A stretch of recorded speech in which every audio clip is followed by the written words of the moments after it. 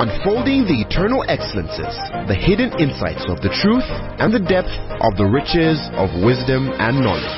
The Bible says, I have cleansed thee by the word. I have not pointed to your weaknesses. He says, I have cleansed thee by the word. I have pointed to your strength. And this is your strength, that I am Christ in you, the hope of glory. The glory of freedom, the glimpses into eternity. The gospel is not supposed to be an assumption. It's not supposed to be just a mere presupposition. Truth is older than language, but the word of God is way deeper than any human language. And now, Apostle Grace with the word.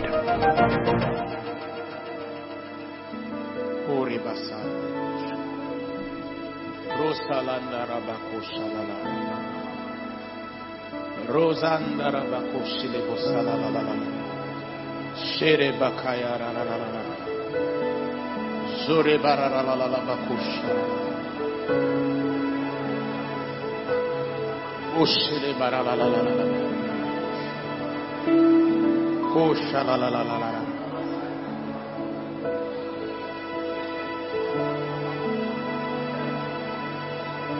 Come on, somebody, raise your voice.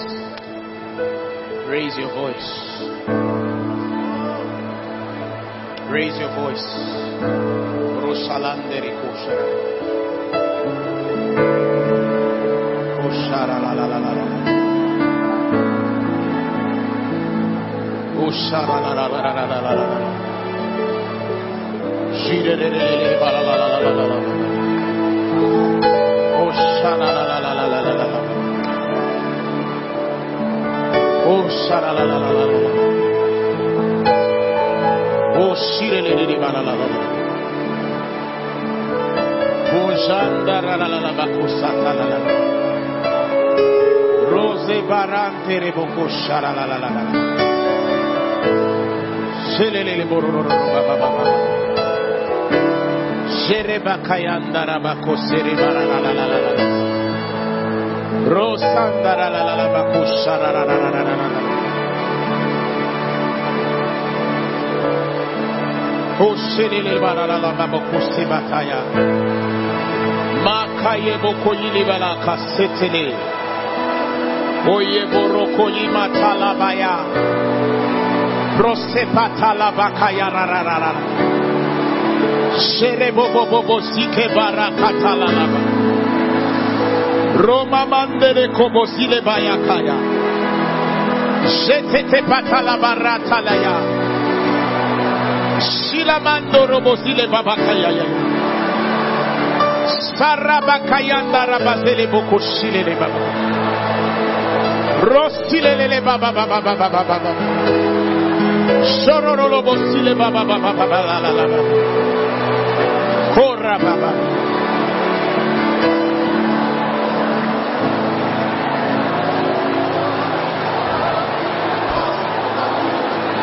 Bashara la la la.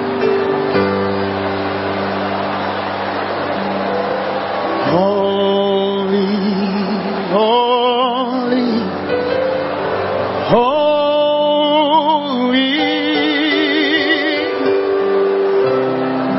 Lord God Almighty.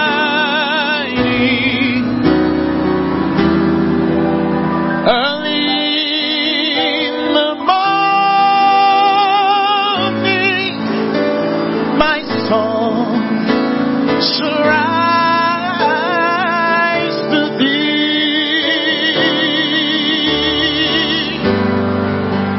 Holy, holy, holy,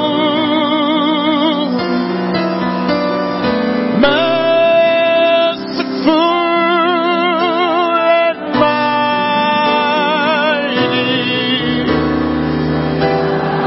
God in three persons, blessed Trinity. Somebody sing holy. Holy, holy. Come on. Oh, the saints adore thee.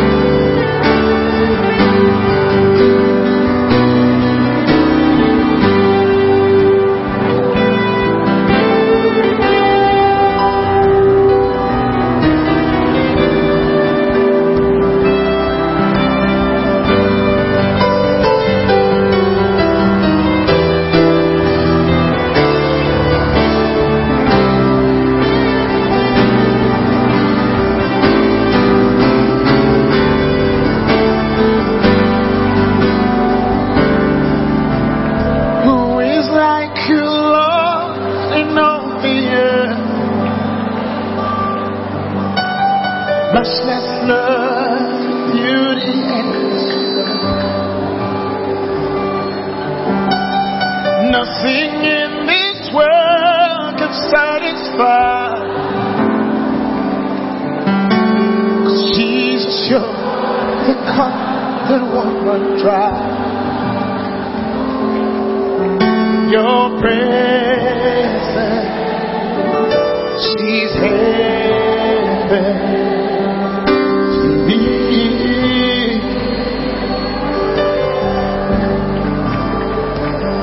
Oh, your presence, she's heaven to me.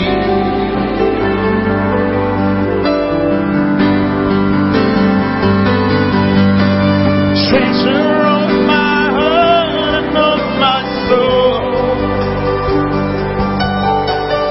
In my weakness, you were merciful. Redeemer of my past and present growth.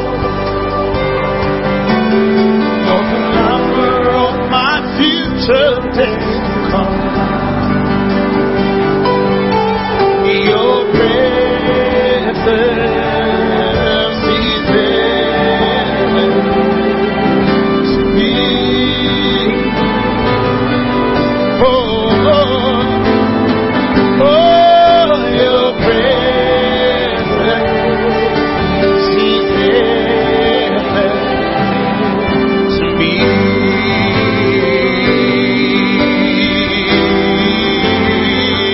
We're singing, oh Jesus, oh Jesus.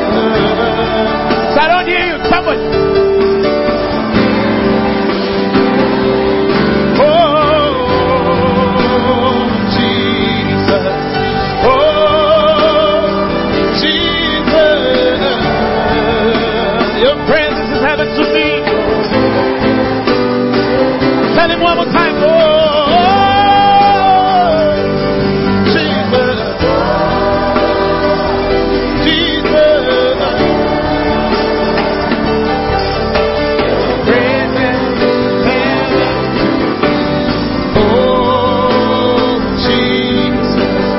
Oh, Jesus. Your presence is heaven to me. Now all my days on earth I will await. More than I'll see you face. 'Cause nothing in this world can satisfy.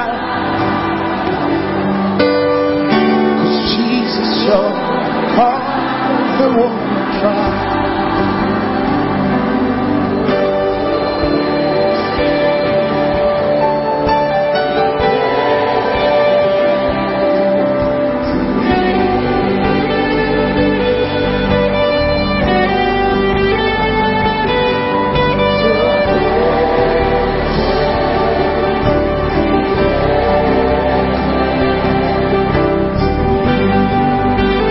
Somebody thank God for his presence. Tell him, God, I thank you for your presence. Tell him, I thank you for your presence. Tell him, God, I thank you for your presence. You are amazing. You're awesome. You're faithful. You're loving. You're loving. You're loving. You're loving.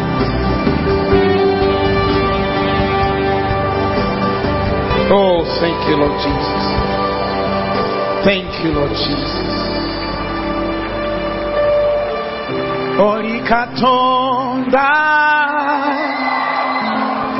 Orikatonda, Orikatonda, Wewunisa, Orikatonda, Orikatonda, Katonda wewunyisa. Tell him Oli Katonda. Oli Katonda.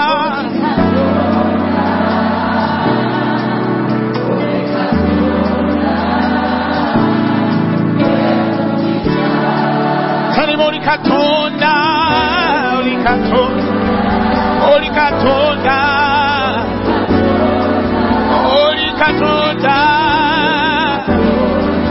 Oh, ewunyisa. Oli Katonda. Oli Katonda. Oli Katonda. Oh, ewunyisa. Tell him Oli Katonda. Oli Katonda. Oli Katonda. Hey, hey. Oh, tell him Oli Katonda. Oli Katonda. Oli Katonda. Oh, ewunyisa. Do you know what you're singing? Come on, tell him. Oli Katonda. I see him change everything. He's able. Ewunyisa. Oli Katonda. Oli Katonda. Oli Katonda. Ewunyisa. Oli Katonda. Oli Katonda. Oli Katonda. Ewunyisa. One more time, tell him. Oli Katonda.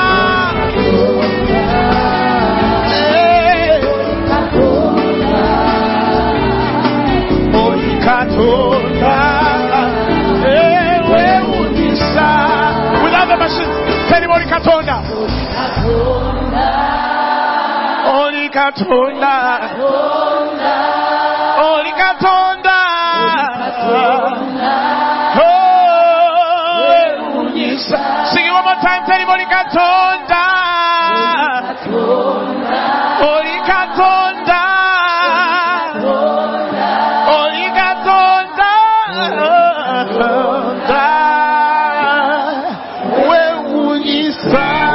Come on, give him a mighty hand of praise. He's amazing. He's amazing. He's amazing. Tell God you are amazing. You may be seated. I said, tell God, Lord, you are amazing. Somebody has a car here. The number plate is UAH046G. The bonnet is opening. The lights are going on. They are going off. The side mirrors, they are opening and closing. It is moving and then coming back. So the security needs your help. People in the overflow say amen. Hallelujah. Tell God you are amazing. Tell him, God, Kale, you are amazing.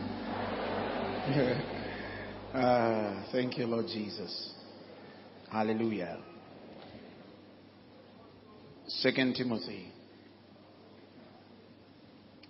chapter 3. If you're there, you say amen. 2 Timothy chapter 3. If you're there, you say amen. 2 Timothy chapter 3. Hallelujah. 2 Timothy chapter 3. And we are going to begin from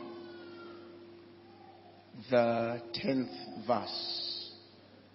From the 10th verse. Somebody say amen. Thank God for the choir. Hallelujah. Praise the Lord.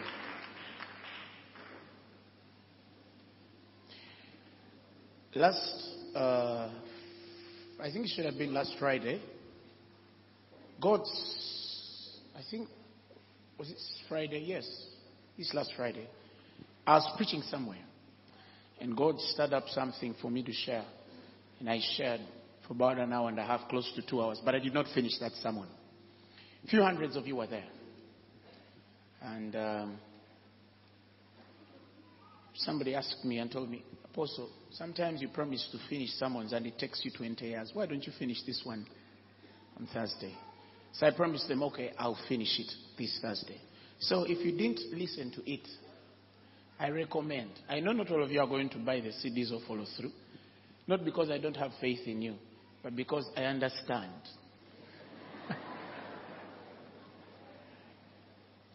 But I'm sure everyone needs to hear what was shared last Friday. If you're a serious Christian. Hallelujah.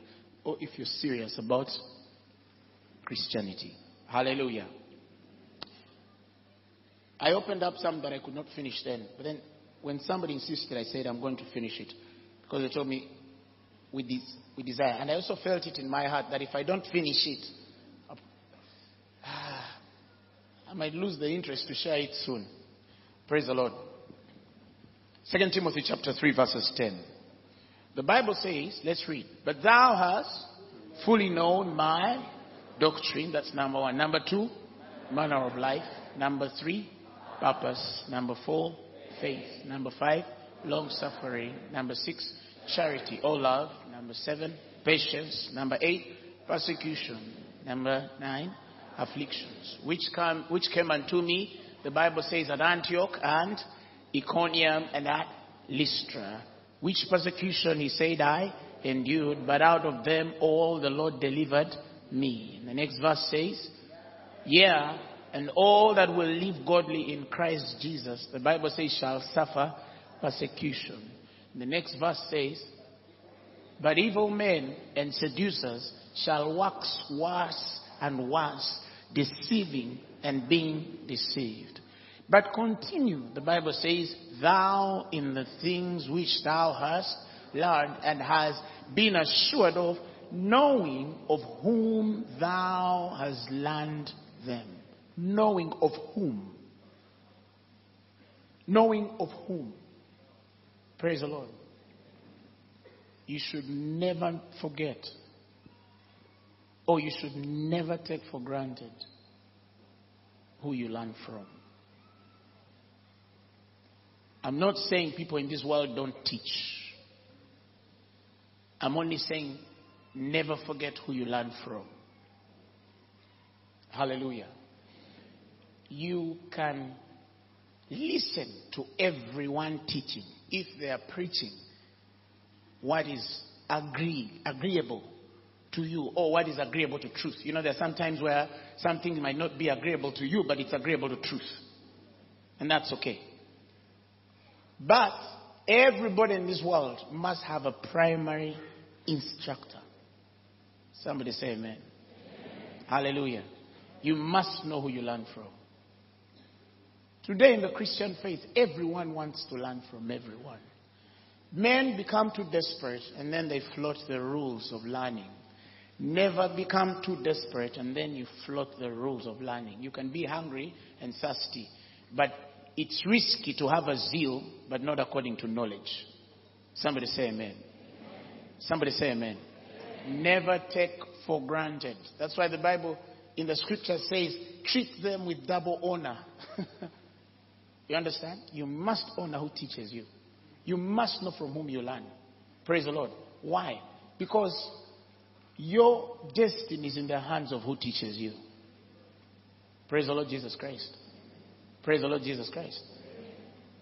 Your destiny is in the hand of who teaches you. That's why it's important to honor all who labor amongst us. The Bible says, all the people who labor amongst us, we ought to honor. Hallelujah. Hallelujah. Praise the Lord Jesus Christ. So, it's not a place of seeking to put you under a certain control. No. If you don't learn from here, learn from somewhere, but learn from somewhere. I don't know if I'm making sense. In this world, every man must learn from something. Because why?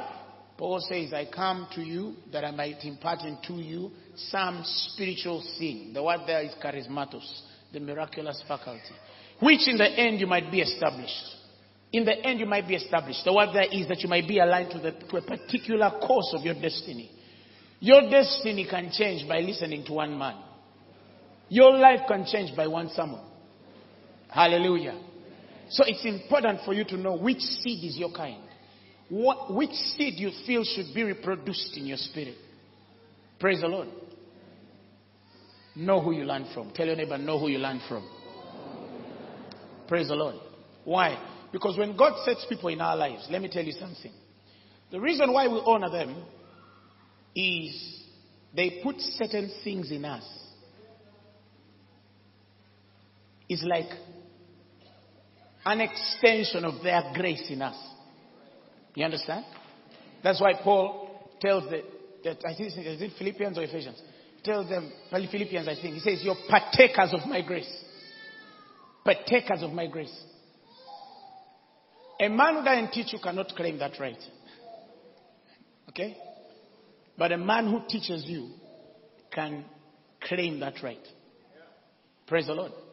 He says, even as it is meant for me to think this of all of you, because I have you in my heart, inasmuch as both in my bonds and in the defense of the confirmation of the gospel, he says, ye are all partakers of my grace. There are things out of your teacher that come out of his spirit and settle inside you. You should honor that they didn't begin in you. You should honor that they did not begin in you. You didn't have the guts to pray. You learned to pray. You didn't have the mind to believe. You learned to believe. In this instance, we are not supposed to honor men above God. No. But also, it's godly to honor men who teach you.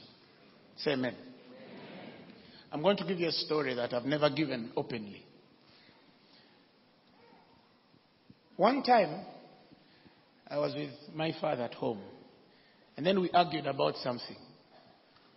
We weren't quarreling, but we were arguing. Then, he became disappointed and was speaking Luganda with him. So, when I got too much disturbed in my spirit, that Daddy was not understanding what I'm saying, I spoke back to him in English and I said, but Daddy, why don't you understand what I'm explaining to you? And we were speaking Luganda. So I turned and said, why don't you understand? Then he asked me, Sebo, of that English you're speaking, have you ever put on a shilling?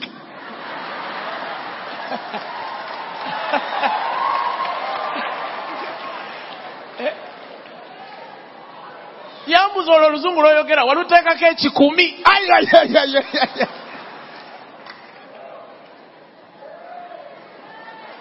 I thought about it and I realized, I didn't put a ceiling on my English. Oh.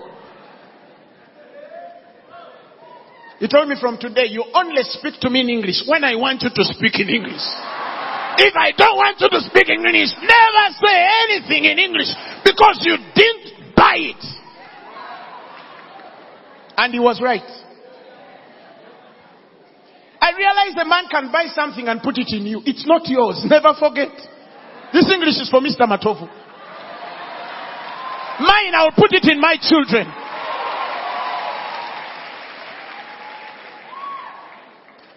It was a sermon. I repented that day. I don't use English unless when he speaks to me in English, because it is his.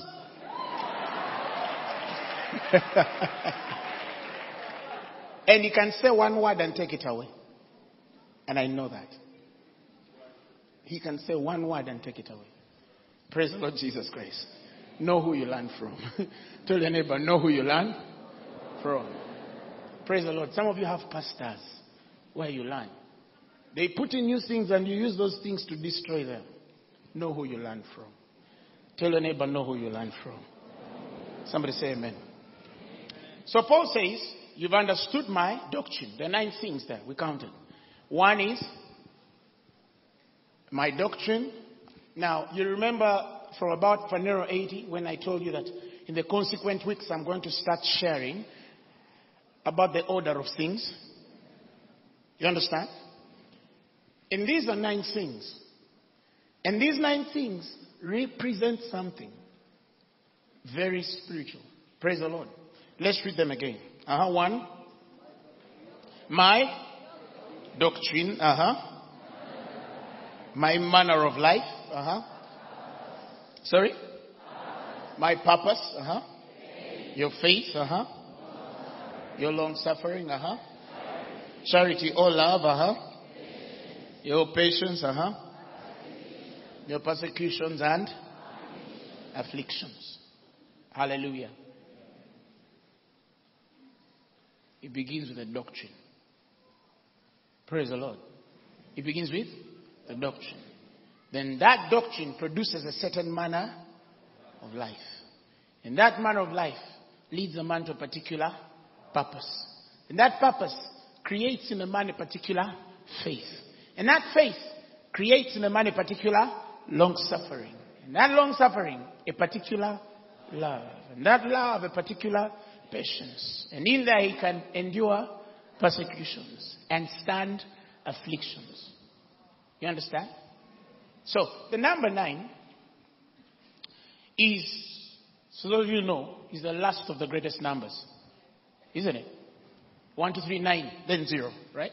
10 is 0, 1, then 29, then, you understand?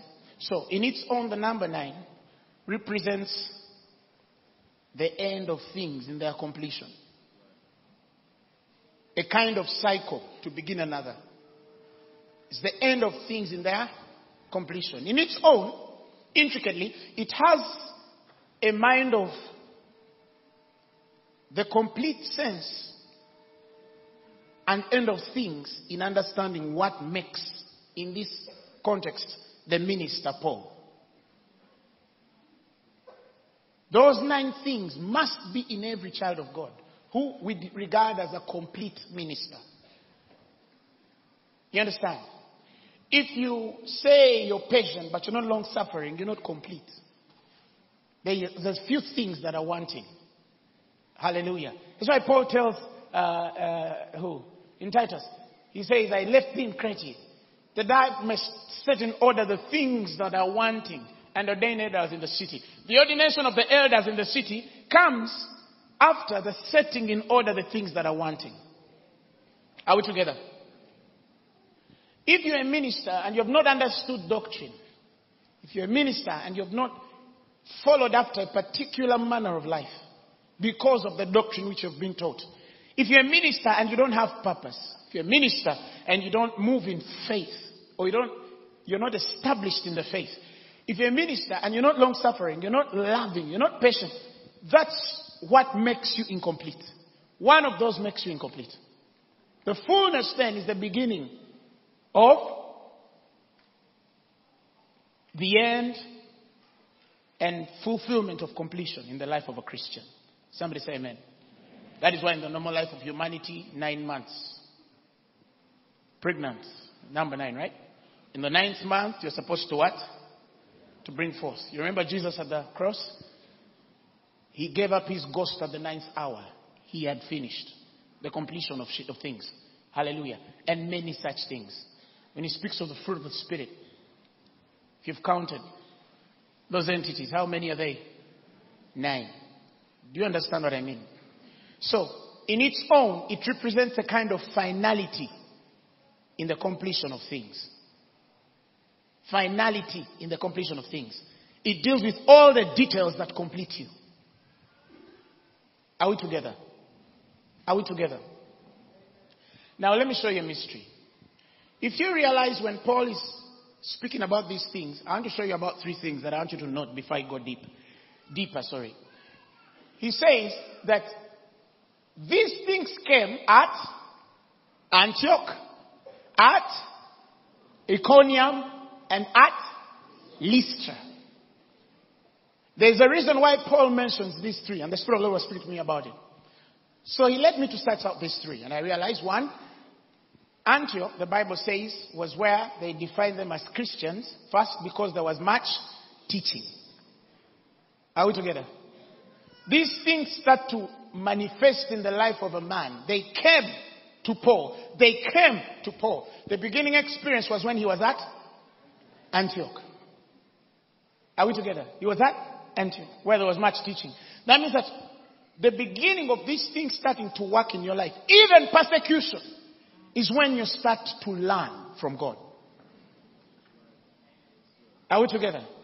And that is why I tell people that you might miss the point when the Bible says that you shall preach this gospel in Jerusalem, in Judea, in Samaria, and the uttermost parts of the world. Because if you read the scriptures, when the children of Israel, when the church had begun in Jerusalem, and the gospel started to move, you realize that the first place it moved to from Jerusalem was Antioch, not Judea. Are you hearing me? So the instruction of preaching the gospel is in Jerusalem, it is in Judea, it is in Samaria, it is in the uttermost parts of the world, but God mentions not the place of Antioch, because in Antioch he doesn't expect you more to be ministering than being ministered to. That's the preparation stage of every minister. Are you with me? Are we together? So, every child of God, the moment Jerusalem, see, remember the instruction, tarry in Jerusalem until the Spirit comes. The moment the Holy Ghost comes upon you, and the signs and wonders are on us. Some of us, the first thing we know is we go to America. The Lord has sent me. You understand? We go to Europe, and the devolved parts, the Lord has sent me. And some of them don't go genuinely. Some of them go because they're poor. That's the truth. They're poor and they don't know how to make money here. So they say, I think if I go there and I am paid in dollars, I'll preach more. And that's why many, when they reach there, God carries Antioch and takes it there. And then they start to learn hard lessons. Before you know that, by the time they come back, they appear to be students and not teachers. Hallelujah. Never move until God has spoken to you. Somebody say amen. If God tells you stay in Uganda, listen, some of us have invitations that take forever. I cancel meetings every day in America and across because I need to stay back home. Because I'm instructed to be here. Do you understand what I'm saying? And brother, he's blessed me here. Somebody say amen. God can bless you anywhere. Somebody say amen. Some of you, the moment I get the visa, my life will never be the same again. No. When you come in contact with God, your life will never be the same again. Listen, never substitute God for a visa. Tell your neighbor, God is not cheap. Some guy said the moment I was in a flight and I landed in London, I knew up there is a God. I said no. No. Somebody shared our sermons in Swaziland. And then a lady said, I've been dreaming to go to America, but now I've changed my mind. The first ticket I buy, I want to go to Uganda and attend Phaneroo. I said, yeah! I say, that's it. Let me tell you, and on each one of you, men will wish to come to you. Praise the Lord. Why? Because they will see that there is a God in you. They will see that there is a God in you. Hallelujah. Some of you are just seated in those chairs for only but a few weeks, a few months, a few years. Something will change. Hallelujah.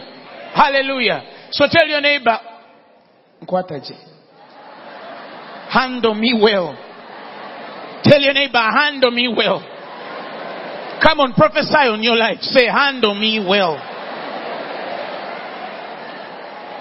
Something is coming. And it's in my spirit. I feel it in my bones. It's inside my blood. It vibrates in my bones. Hallelujah. It's in my head every day. I dream about it. I think it every time. I speak it. Tell your neighbor, handle me well. Just handle me well. Just handle me well. When a woman is pregnant, they know. I said, when a woman is pregnant, they know. Hallelujah. Hallelujah. Hallelujah. It's only a matter of time. It's only a matter of time. I feel it. Me, I don't know about you. I feel it. I feel it. You know, God has been rebuking me recently. And you know the rebuke. He's been telling me, Grace Arena is too small for you. I'm repenting every day. By the way, continuing here, I feel like Do you understand? Tell your neighbor, we are bigger than you think. We are bigger. Plural, Mugambe, we are bigger than you think. Jesus is in us. Hallelujah. Hallelujah. So, many brethren, they skip the most vital part at Antioch. And that was the trouble Agabus had. The Bible says he prophesies a famine. He leaves Jerusalem, immediately goes to Judea. So by the time he comes to minister to Paul, he doesn't know how to minister to him. He tells him, you're going to be arrested. But he can't see more than that. Yet the Acts 13 prophets told him, no, we know. We've seen all that and we lay hands on you. You understand? So that is what I'm trying to tell us, that whether you want it or not, everybody needs an Antioch experience. And that's what Paul says. All these 9 things start to work in him as a minister the moment he's in Antioch. Hallelujah. Where teaching begins. That's why the Bible says that these persecutions, these trials, these temptations come to you on account of the word. You understand? Let me tell you, brethren. That's why I don't judge men who are in trouble. Because I don't know what they've learned. Sometimes people are in trouble because they know too much. And then we judge them thinking we know better. Remember Paul? Paul says, and to keep me from getting puffed up because of the abundance of revelation, they sent a messenger to buffet me. See, Paul is not being persecuted because he's a bad man. He's not suffering affliction because he's a spiritual babe. No. He's suffering affliction because he knows too much. And what do? We get those ones and kill them. Are you hearing me? We don't have a way to deal with people. It's easy for me to preach against Paul because of that affliction. In the flesh, the word there is sarx, S-A-R-X. It could be anything besides only sickness because it's a flesh issue. Maybe he had a temptation. Maybe anything. But you see, the point is, the guy had an attack because he knew too much. He just had too much. Do you understand? Like one time I was telling people that when you look at I was sharing in a small group of people, and I told them, look at Elisha experiences, okay? Elijah runs away. Oh, Jezebel is on my case. God tells him there are 7,000. They have not bowed their face to bow. Are you hearing me? And then the Bible says the moment God tells him that, he walks out. And when he walks out, he finds Elisha, and his eyes are open to the 7,000. He casts a mantle. But 6,999 were not discovered. They died hid in God. You understand? And those ones hid can even persecute who? Or speak against Elijah and say, Elijah is a spiritual babe, he's unstable. How come they can look for him? For us, we are hid. You understand? It's one thing for you to be hid and you don't have purpose. It's another when you persecute a man under attack because he has purpose. Maturity. Tell your neighbor, maturity. Hallelujah. So, sadly, some of them might never have an experience. And that's why their names are not written. But Elijah was written about. Listen, I would rather be looked for, but when I'm on purpose, than just be hid. No, we came, we expected fireworks. He only promised that he shall keep us. Hallelujah. Tell your neighbor, he shall keep us. That is why I tell Christians, persecutions, if you live godly in Christ, doesn't matter how deep you are, persecutions will come. But how you respond to them, praise the Lord. And somebody say, no, let me just passively respond. I say, no, I refuse. This persecution is the one for my sake. Yes, they could be one for your sake. But there's a certain knowledge you must have. Let me show you something the Lord showed me one time. And from that day, I started dancing when I'm persecuted. Can I show it to you? You remember the time Paul is talking about them which feel that him out of the way, they'll thrive. You know, some preach the gospel in strife and envy. Some preach it in the right doctrine. Some add bondage to him, and some edify him. You remember that scripture? Now, let's go. Give me the message. I want to show you something. You should never forget this. It says, it's true that some here preach. It's true that some here preach Christ. Because with me out of the way, they think they'll step into the spotlight. But the others do it with the best heart in the world. One group is motivated by pure love, knowing that I'm here defending the message, wanting help. And the other group is what? And the others, now that I'm out of the picture, they're merely what? Greedy, hoping to get something out of it for themselves. Their motives are bad. They see me as their competition. And so the worse it goes for me, the better they think for them. There are people in this world, when you worsen, they celebrate. And they are Christian. Never forget that. Next verse. And he says, so how am I to respond? He says, I've decided that I really don't care about their motives. Whether mixed, bad or indifferent. Every time one of them opens his mouth, Christ is proclaimed. So I just what? Cheer them on. And I'm going to keep that celebration going on. Yes. But the next verse is important.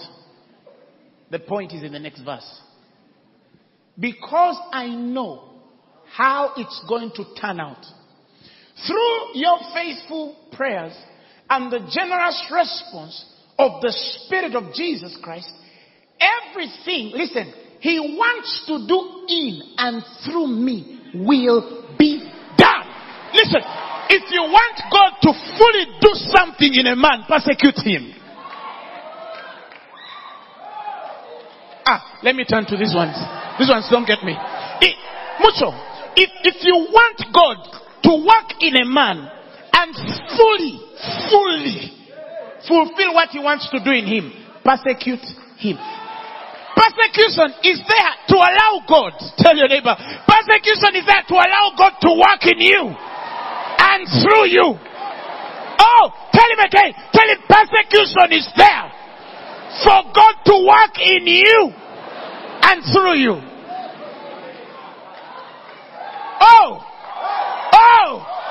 So why do you worry? Why do you worry? Why do you worry?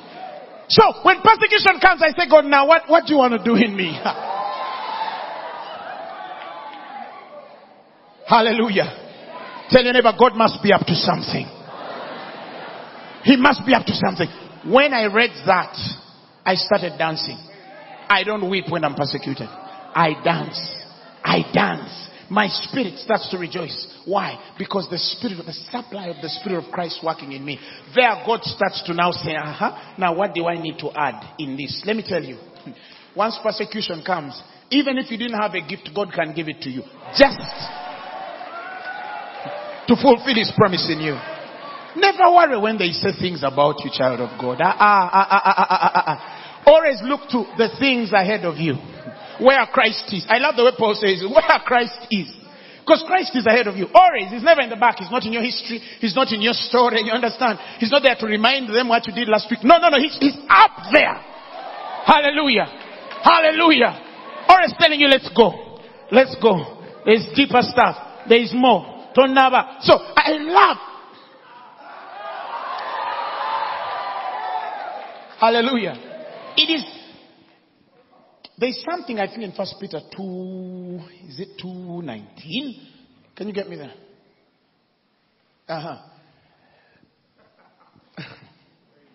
The Bible says, it is thankworthy if a man for conscience toward God endure grief, suffering wrongfully. It's thankworthy. As in God tells you, thank you. You understand? And the next verse says, for what glory is it if when you be buffeted for your faults, you shall take it patiently. But if when you do well and suffer for it, take it patiently. Because that is acceptable with God. Take it patiently. For that is acceptable with God. Hallelujah. Next verse. For even hereunto you are what? Called. Reading the message. The message says in that very verse, he says, for this is the kind of life you've been what? Invited into. The kind of life Christ lived. He suffered everything that came his way. So you'd know that it would be done. And also know how to do it. Step by step. The next verse. He never did one thing wrong. Not once. Said anything amiss. Praise the Lord. They called him every name in the book and he said nothing back. That's why we don't talk back. Never talk back. Hold your peace. The Bible says by good works silence the works of ignorant and foolish men. Just do that. Just do that. By good works. You understand? Silence the what? The ignorant and foolish men. Praise the Lord. You see, let me tell you something about the grace message. People say, the grace message, You know, there are some people. I was surprised somebody say, they tell people, steal, kill, do everything wrong. Then they think all of you drive your cars here. And then we tell you, kill, Then you go out with fingers and say, who is there to kill? Then you strike someone and then you kill them and say, I'm under grace.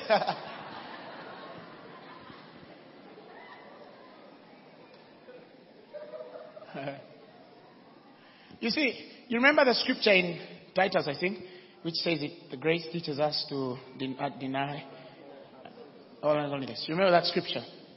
For so many people actually don't understand that. Let me see.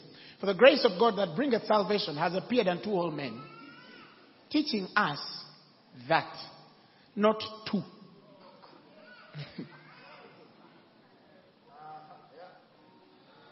You understand?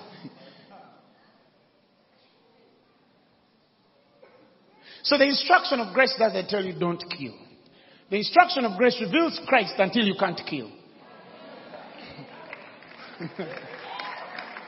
Do you understand? There's a certain version. Do you have the WEB? I don't even think he has it.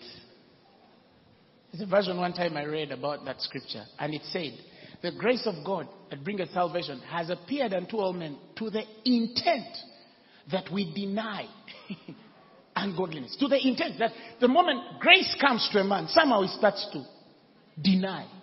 So it's a work of grace for you to walk out. Grace doesn't tell you not to. No. It just reveals Christ and then you stop. That's the difference between grace and law. Somebody say amen. Now let's go back to the point. There's like a point I wanted to pick. Have you learned something? Okay, let's go deeper. Now, Paul speaks and says, these things came where unto me, firstly at Antioch. And then the next place is Iconium. The word there for Iconium actually is translated as image, as of in the likeness of. That means that when a man starts to go on a particular teaching, he gets a certain identity. And Lystra, the word for Lystra, I studied it deeply and I realized it means liberty. So, this is the process. This is the mind here. The right teaching starts to define a certain identity. And that identity releases you to a particular freedom. Are you with me? The right teaching directs you to a particular image or identity in God. And that identity starts to open up a particular freedom or liberty. Lystra, liberty. Are you with me? Are you with me?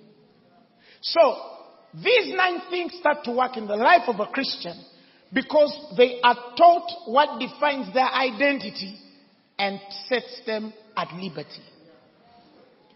If a man is not in this distinction X, anything called doctrine is not doctrine. Anything called manner of life is not manner of life. Anything called faith is not faith. Anything called persecution is not persecution. It is punishment for wrongdoing. Do you understand what I'm saying? Are we together? Now I understand why James defines the law of liberty. This is to men which are taught and have understood their identity. This is not to some people who don't understand even who they are in God. Praise the Lord. He says, but whosoever looketh into the perfect, the Bible says, law of liberty, and that's what? Continuous therein. Amplified for me. I feel I need the amplification of that. It says, but he who looks what? Carefully into the faultless law. That is the law of liberty, and is faithful to it. I love that the Amplified calls it faultless law. Why is it faultless? It is because The moment a man has been taught and they've attained a certain identity in God, by the time the Lord releases them into liberty, he has dealt with error. He has dealt with error. Somebody say amen. You know, some people don't understand. I wish some of you get to the fullest extent of understanding what it means to be justified. Justified means you're right. There are things many Christians cannot handle if we go deep into the message of Christ. Not because they are not existent, but because many people are still partaking of the tree of knowledge of good and evil. Many of them are in the knowledge of good and evil. So there's a probability of them having fault, even in what they define as liberty.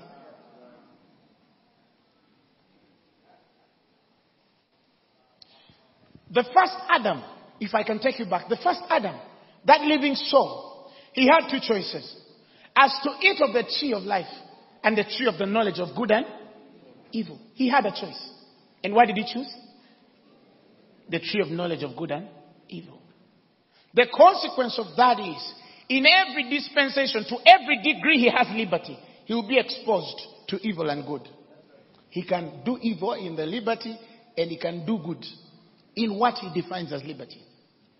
When the Christ comes and the tree of life is partaken, he says, for all things in Christ are yea and amen. Because he doesn't expect that the justification in the spirit of a man, and that brings him complete because he's taught in the very image that he must carry before God and released into that liberty, can err. See, the man of old, the Bible says, when the Spirit of the Lord comes upon you, you shall turn into another man. And he says, thou shalt prophesy. This is an Old Testament man. And he says, and whatsoever. You read it. He says, and let it be that when these signs come upon thee, that thou shalt do as occasion serve thee. For God is with you. There was a time when a man could have the Spirit of God upon him, and God tells him, do what you want. Yet he had the Spirit upon him. But you're telling men in whom the Spirit is to serve their occasion and say, but is my occasion in line with the will of God? Why do you even think that it's not? So, you ask the man the question, what's really the problem? The problem is this. You're not a believer. Or you're still in the process of believing. That is why the place of justification before God is peace. The place of justification before God is peace. I have peace. You understand? The place of justification before God is, it's through this faith that we have access. Being justified freely. You understand? We have shalom. God does not, let me tell you, do you know why many of you err? It's because you expect and have provided for error in your spirit. For as he thinketh, so he is. But when you tune your spirit to refuse, you realize that the word of God will start working in you to do the right things. Because that's the essence of righteousness. Righteousness means it's the rightness of God operating in your spirit. When you say, be healed, you're right.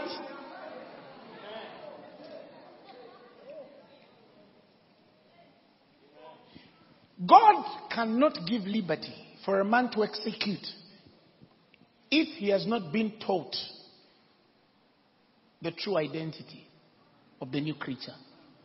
That is why many of you, your words seem vain. They're empty. You speak words, but they don't have results. Why? Because you have not followed the pattern. You have not followed the pattern. Hallelujah. Are you learning something? So God expects that once you're being taught, God expects that the end line is to present a certain man. And once that image, that identity is defined, you're free. Somebody wrote me an email some time back and told me, Apostle Grace, I disagree with you. All sickness cannot be healed.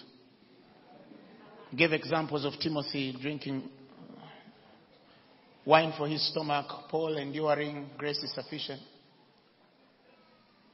Let me tell you, there are truths in the scriptures that are above others. They are all truth, but they are above others. Like Christ is above Moses, but they are all true. I don't know if you understand what I'm saying. Christ is above Moses, but they are all what? True. And you can't debate that. When you read the scriptures, and it says, whatsoever you ask when you pray, unless you don't know grammar, whatsoever you ask when you pray, believe that you have received it and you shall have. Listen, he said whatsoever takes away whether it's God's will or it's not God's will. His will primarily is whatsoever. Now, you can choose that line of the grace sufficient for you to suffer and die. I'll choose this one. I'll choose that. Listen, Jesus would have said, however, in the whatsoever, you must give a provision. Sometimes I'm not in the mood of doing certain things. No. He says, for all things in Christ are yeah and amen. All, yes, all. What if I want yes, all? But you see, even the mere imagination that you can tolerate evil in that liberty, it only means you're not in that liberty yet. It only means you're not in that liberty yet. You can't be in that liberty and regard iniquity. You can't. You can't. Because that identity in Christ does not, cannot.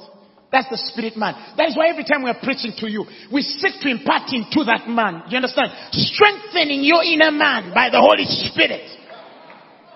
So that we grow that guy. That if there are imperfections in your flesh, they will be dealt with by that guy.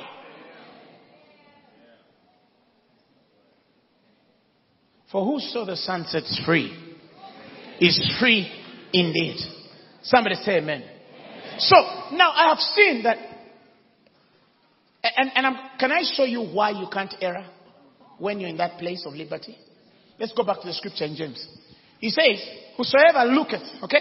He began from looking. He who looks carefully into the faultless law, the law of liberty, and is faithful to it, and perseveres in looking into it. Now listen to the next part. Being not a heedless listener, who forgets, but an active doer, who obeys, he shall be blessed in his doing. His life of obedience. Now let me explain that. It began from seeing, and then in the middle he became a listener. In other words, when God takes you to the place of liberty, you listen. You hear. You start to hear. When you step in the place of liberty, the voice is always available to keep you in the right line. You can only refuse it. You can only what? Refuse it. But God has provided everything for you there not to err. You can just say, I don't want your help. That's the only way you can say, okay, now I've walked in error. But by the time you get there, if the teaching was right, there is no way you can refuse to obey. It's not possible. That is why when James is giving that picture, he gives an assumption that he's talking to men who might go there or will go there consequently. Are you with me? Who might go there or could go there consequently. We don't know how, but God will lead them there. You understand? You cannot get there unless you are the one who has said, I have refused your help.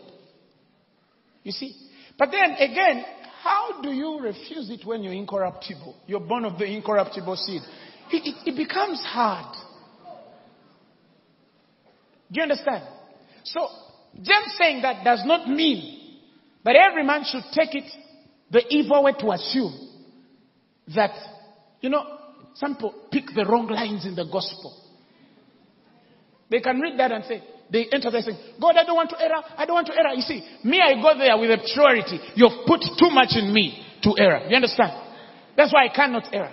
Because you see, let me tell you, the beginning of you understanding where error begins from is you understanding the ministration of faith. For that which is not done in faith is what? Sin. I don't believe you'll err in your liberty. I don't believe it. That's why when Paul is saying, don't use your liberty for vice, there is an assumption that he knows that certain men have not yet matured to this knowledge. So he also provides for them. But I refuse to think you're among them. Okay, I am believing you're not. Say amen. Amen. I'm believing that you're not. You're not. So he says, do not use your liberty for vice. You understand? But as a what? As it is an opportunity for you to serve. There is an assumption that certain men try to access certain places without that full maturity in it. That is why I said, if you have fully been taught and you have understood the identity in Christ, you cannot err in liberty. You cannot. Like it is possible to go to heaven without dying. It's also possible to first die and go to heaven. Those two are possible. You understand? But you can choose. That's the essence of faith. You cannot labor in this liberty if your identity is after the true teaching of God. Because the power to sustain you there is because of the right teaching. That's why the problem, Pastor Nixon, is the teaching. If we teach the right way, men will not err. But if there is an assumption that some people are taught the wrong way, but are transitioning into that liberty, okay, we have also provided for you. Don't use your liberty for vice. If you're among them, don't use your liberty for what? For vice. Don't be a careful looker and don't be a forgetful hearer. For some of you who it works for. But for me, I have to believe that I will not err in liberty. Somebody say amen. Amen. Say amen. Amen. Now, then it takes me to the point. When the psalmist in 119 says, I think 94, he says that I've seen the end of all perfection. The end of all perfection. But thy commandment is exceeding broad. I want you to understand this experience. This experience is God got a man and took him to everything perfect and showed it to him. Do you understand? Every man has their own definition of what is perfect. Somebody can pack and now somebody says, perfect. You can put on a cloth and somebody says, perfect. You can put on a cheap hair thing and say, yeah, perfect. You understand what I'm saying?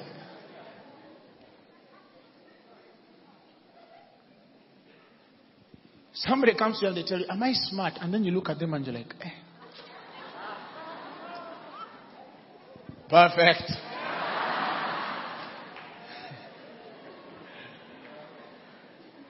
This is not perfect according to the ideas of men. It's not according to the opinion of men. This is God saying, to me this is perfect. He shows it to him. The man understands it. He takes him to another place and tells him, this is also perfection. According to me. Are you hearing me? He literally got a man, put him in his spirit and said to show him what is perfect according to God. And when he led that man under everything of perfection to the end, he told him, look at the word.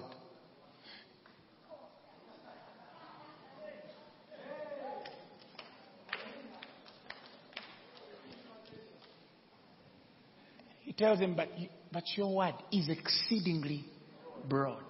Now the word there also is, your word is exceedingly at liberty and free. It has no limitations, no boundaries. Do you understand? The beginning of the word of God in your life, when you say, I'm studying the word, you're supposed to study the word from the end of all perfection. If you've not gotten there, before you study this word, first go to the end of all perfection. And that now shows the two kinds of teaching in the Word of God. The primary teaching of the gospel is to lead men to all perfection. Then they start the Word. Everything we call it the Word, because in its all entirety, it is the Word of God.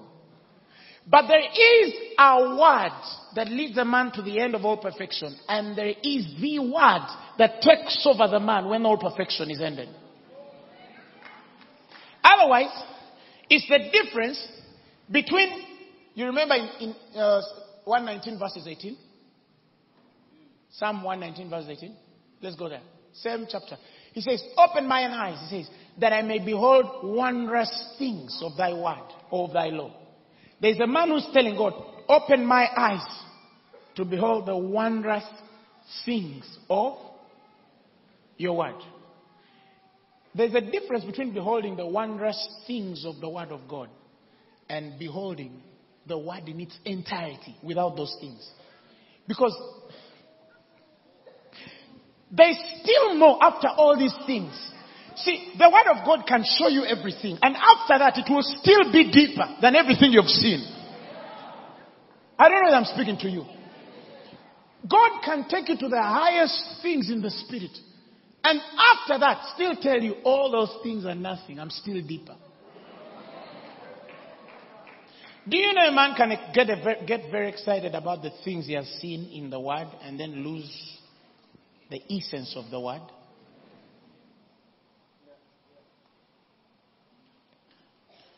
You can have many visitations and say, I saw the glassy sea. But even if you didn't see the glassy sea, if you came back and say, I only saw the glassy sea, to God it's not important that you only saw the glassy sea. What next? The prophet in the Old Testament, he also had the same experience. He went to heaven, saw the glassy seas, saw the angels, everyone was worshiping God. And there's something pushing him, telling him you don't end there. There is more. The sea is beautiful, but there is more. There are 17 doors of this, but there is more. There are 7 eyes, which are the Spirit of God. Yes, but there is more. There's a scripture in Zechariah that speaks of the angel of the Lord. This guy which leads to the mysteries in God. Do you understand? He's amazing. And every door opens you to another world. Because it either takes you closer to a new dimension or introduces you to another one. Do you understand? But after all that, God still tells you there is more. Until this guy bumps into a meeting. Jehovah God was there. Jesus Christ. Maybe a few angels. And he reached when they were already talking. He didn't even know what was in there. He reached when they were saying, who shall we send? Because he sent me. The Bible didn't say that he knew what they were talking about. No. The Bible is very clear. The scriptures are very clear. As he was moving in all this, I heard the voice of the Lord saying, whom shall I send? He didn't even know why they were sending, what they were sending for which reason they were sending it. He just said, if there is a point where God is sending me, I'm available. And guess what? The man was anointed and he came back on earth with a call. Somebody don't come back to the earth with something. They come back with just an experience of glassy seas. And then I saw 17 angels and then they were all shining. Yes, but there is more to God. Are you hearing me? And then I saw this and then I saw that. Yes, all of that is perfect, but there is more. Get which is more. That is why when the man of Ecclesiastes is speaking about the labors of the men under the sun, he calls it vanity. But the end of this perfection, he also calls it vexation of spirit. So it's one thing to get to the end of what you call perfect. You understand? And then after seeing what is perfect, it starts to bore you. There was a time, Ericsson, when they had just come, there was a time there were the perfect phones. The days when they used to put them here like this. And everyone used to walk like this. Then you say, my daddy has a mobile phone. During that time it was perfect. But now, it's a shame to put a phone here. I'm sorry if you have one. I'm just saying for me.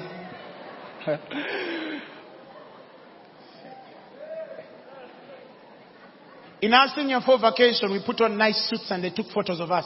Then I looked at that photo and I said, how come I didn't see these suits were oversized?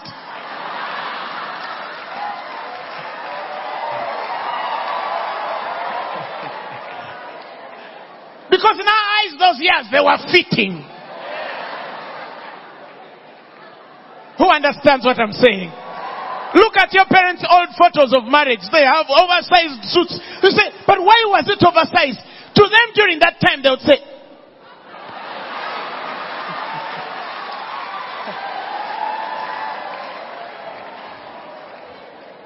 now we are the place where those things vex.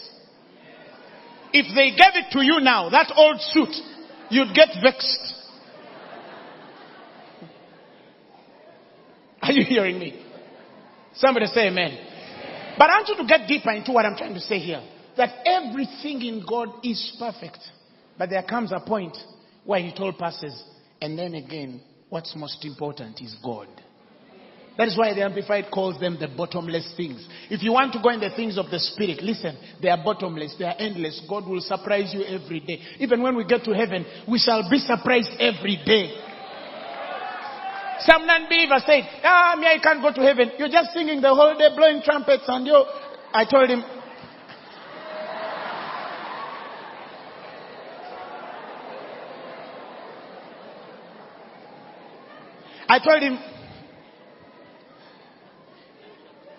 I can speak a tongue in 5 minutes.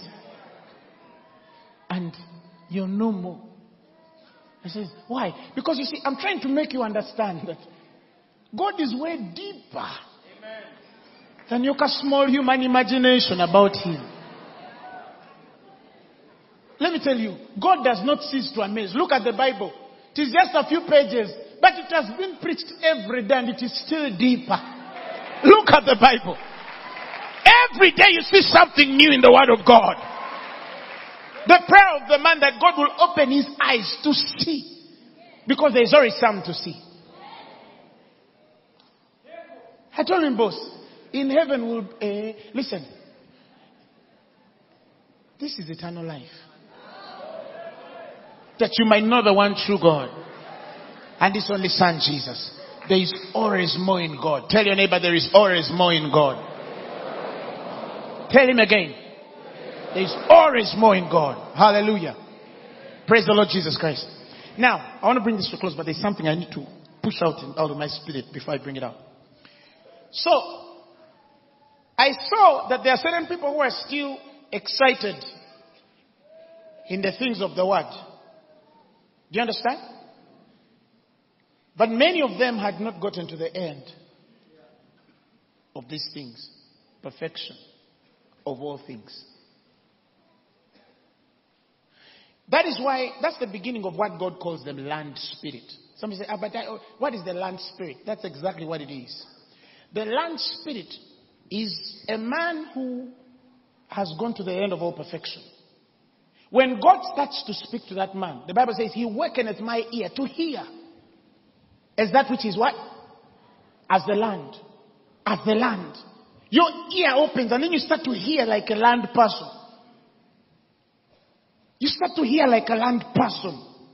Why? Because the fullness of all this has to reveal everything perfect in God. That is why when there's a place where you reach in God and nothing in this world is of importance. What is killing us as Christians is because we still have a certain attachment to the perfections of this world. Yet in God there is deeper. Let me tell you, that is not the foundation that built the gospel. The foundation that built the gospel was being spent and spending all for the sake of Christ. And counting all things but loss for the excellence of Christ. They cannot be lost unless you've seen their end. Because in its own, everything has an end. I was reading the memoirs of East African Revival. Many of you have heard the experiences of Joe Edward Church and his wife Desi. Before that, the 1893 guy, George Pilkington, the guy who translates the local, the Bible to Luganda. And there were guys like Eric Asabiti. And then there was a group of guys, Simeon Sibambi. And he was married to a lady, I don't remember, Eva. And his brother was called Blasio Chizito. And then there was another guy, William Nagenda. And by the way, all those guys married one family. There was something about that family I'm still researching. Why did all the revivalists marry from one family? To be continued.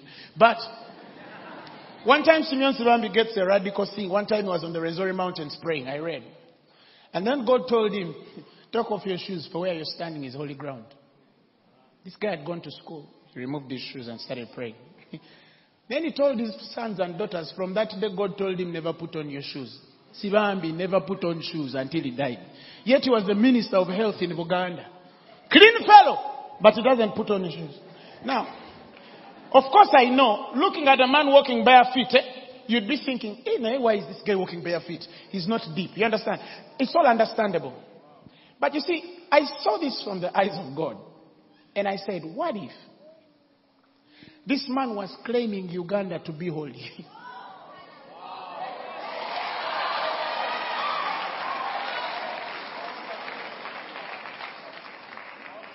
What if he was saying this is too holy for me to put? What if he was claiming our nation to be holy? And so this man of God removes his shoes because he's claiming our nation by faith. That a holy people will rise out of that nation. That Uganda will be the epitome of holiness across the world. Oh, God, bring those days quicker. Bless that man and his children. But it looked stupid. Are you hearing me? And let me tell you, once you get to the end of many things that seem perfect in the eyes of men, some people start to do radical things, not because they are madmen, no, but because they look for a city whose founder and builder is God. Hallelujah. He's who? He's God. One time, many years ago, I was at campus, about second year. God took me for a certain walk. Certain walk. You know, where God just comes and picks you up and says, let's walk together. I want to show you something. So we walked and walked. I could feel that it was an experience. Now, what I was calling walking were experiences upon experiences. Where you're coming out of one thing and you're entering another. You're coming out of one thing and you're entering another. You're coming out of one thing and you're entering another. You're coming out of one thing and you're entering another. You're coming out of one thing and you're entering to another. And then I get to the place of the end of something, and I knew that these were all perfections. I could sense in my spirit that these were all kinds of perfections. Then he took me to a place and told me this is where men really die. You know? Death, when Paul says I'm dead to the world and the world is dead to me. When Paul says I'm dead, yet I live, yet not I, but Christ liveth in me, and the life that I now live, I live by the faith of the Son of God who freely gave himself for me. Saints, there is a place where we die. True death is actually death to the world and its experiences in their highest degree of perfection and every satisfaction that comes with it. Every satisfaction that comes with it. There's a man who may not sleep right now because he got a car. You understand? But there's a man who gets the most expensive car and still sleep. Not because it's not nice, but because he has died to the satisfaction of however expensive that car is. It only starts to open up in that man's spirit to know that I was called for another world, and my satisfaction comes from another world. There are certain things, the moment they start to connect in the spirit, they are my satisfaction. You understand? When Paul looks at the church and looks at the saints as his reward, you understand? Some people think rewards are, I've built many houses because I've walked with God. I have nice cars, I've walked with God. Oh, look at everything I have. You understand? But you see, Paul looks at the church and says, for you are my true reward. You can't force it to be. You're either to the end of this thing or not. And brethren, many saints are still alive here. We are still alive here. That is why we kill each other, compete with each other, hate each other, envy, strife, contention. All of these things, all of these things are this. Even that man won't pray because he feels a bit tired. He has not really died. Let me tell you, true death is God killing you from anything that is perfect in this world with its satisfaction. That everything can come to you, and for sure will come to you. But it's like people quote the scripture, seek ye first the kingdom of God and his righteousness, and the rest of the things shall be added unto you. There's a man who thinks of those things only of the world. Seek God, you'll get a house. It will be added. Seek God, you'll get a car. It will be added. But when you get to this line here, the rest of the things become priceless. Because it's not in money and cars. You cannot force yourself to want to save souls. You can't force yourself to want to preach. Are you hearing me? You cannot. That is why when I find men on the streets, I give them money. Do you know why? Because by the time somebody loses their stature and position, yes, they also have wives and husbands. They also want to look beautiful like you. But something starts to boil up in their soul. And they find themselves on Kampala Road. They are abused, they are scorned, they are scolded, but they are still saying Jesus is Lord. Brethren, they got to the end of things. Some of us are even afraid to be called Christians. We compromise where men want to call us who we are. Oh, there are certain people who, but the way they pray is uncool. The way they worship is ungodly. The way they pray, it's because you're still alive to what you think is perfect in worship. But there's a place God can take you, and you don't know whether you want to fall prostrate or stand up. And everything is okay because there's a man who did it. His clothes fell off and he forgot he was naked. There was a glory upon him. There was an indifferent one in the window.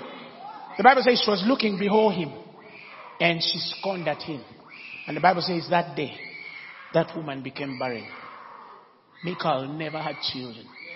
She raised children that were not her own. Why? Now, of course, if David was dancing, people would say, David, we know you're deep. But this has been pushed to the farthest end. And let me tell you, saints, you can never understand a man's worship until you know his dealings. This guy killed a lion and a bear without an atomic bomb. They could steal animals and he runs after them. And the Bible says, and he smites them. Are you hearing me? When he's standing before Goliath, he has a covenant that even if he swings the stone the wrong way, it will go the right direction. Some of us have seen God too much. That when we sit down and say, let me pray from here, leave me alone. Because you don't understand. You understand? When you see us dancing, we are not excited youth. No, you don't understand. Some of us, listen, all of this was perfect until it stopped being perfect. And I could drive the car and still feel vexed in the spirit. I could live a nice way and still feel vexed in the spirit. I could put on a nice clothes and still feel vexed in the spirit. I could look in my mirror and I see a good haircut and I still feel vexed in the spirit. And every time I go to God, I tell him there must be more. I don't know what it is, but there are things I feel they're not enough. And then I preach. And then I go back home and I feel like I've done it. I feel like I've done it. But we're still telling Christians, please preach the gospel. Reach out to our fellow brethren. Let me tell you, revival has not hit Uganda. It's not revival when we are still telling men to preach. No. It's revival when men preach by accident. They don't even know they are preaching. It is revival when a man goes to sleep, composed, and he wakes up at 2 a.m. and he hears his lips blabbing, Bakaya, Baba, Bakaya. You don't even know why it's there. But there is something. The Bible says that they were looking for a country, and a city whose founder was God. We had to believe that it was possible to have a foundation full of God. We had to believe that it was possible to walk full of God, to think full of God, to act full of God, to lose everything full of God. Why? Because we had to get to... And that's what I mean. I always told God, since second year, I told him, God, kill me. While some were asking for cars, we were telling God, kill me. While some are looking for the next house, me, I'm telling God, kill me. Listen, there's something about dying to the world. Let me tell you why. Because the Bible says, to be absent from the flesh is to be present with the Lord. The moment you start to die to the world, you start to become present. Every time he's looking for somebody to deal with, you're there. Many Christians are attending Phaneroo, but they are not available. People go for conferences, but they are not available. Why? Because the place of death is what makes you present. For us, we quote that scripture, only for dead men. I said, God, oh, that I may abide. Because it says, if you abide, may know, stay present to me. You can't stay present until you really die to the world. Brethren, the life of the Spirit is not supposed to be occasional visitations. No, the life of the Spirit is supposed to be an ever constant presence before God. That in everything you do, he's there. You feel him. You can touch him. You can talk to him. You don't have to create a nice bedroom to talk to him. No. You can talk to him any day because you're too dead not to be available. And he's too alive to you not to talk. Oh, God hates the day when men will understand what I'm saying. We can never see God, man of God, until we really die. And I've realized that for me, my dealings as a man of God is to make sure that nothing in these perfections limits me to really know the word. Because God starting to teach you has to get to the end of perfection. If you're still in the perfections, you've not learned anything yet. You've not learned anything yet. God, you see, there are things God can say and they will blow your mind. You understand? There are even things that can make you run mad if they are said in a time when you're still engaged in the perfections of this world. Because it will look outwardly indifferent. You might even doubt that it is God speaking. But when, for example, Paul tells you, I am accountable of no man's blood. Listen to this statement. For I have revealed the whole counsel of God. Imagine. Paul knew the whole counsel of God according to what was given to him as a master builder to lay the foundation. Do you understand? And he understood the responsibility of the fact that if he doesn't reveal the whole fullness of this, the lives of men are going to be destroyed. So he's living a life where every day he wants to save as many bloods and be pure of them, because he knows that even if he left 1% of the 99 he has preached of the counsel, a 1% could be destroyed because he hasn't done it. The desperation and hunger and thirst in that man's spirit is different from a man who doesn't even know that there is such a thing as the counsel of God in its fullness, or that everything you do is equal to the blood of men. You can't make a man feel it. You can't make a man feel it. No. A man can only experience it when he has gotten to the end of all that makes perfect, because that's the beginning of God starting to show you. You see, that's why the Bible says there are things that are unsearchable. There are things in God, even if you pray, you can never search them out. Even if you read a book, you can never search them out. Even if you fast for the purpose of searching them out, you can't. They are found by them who feel after.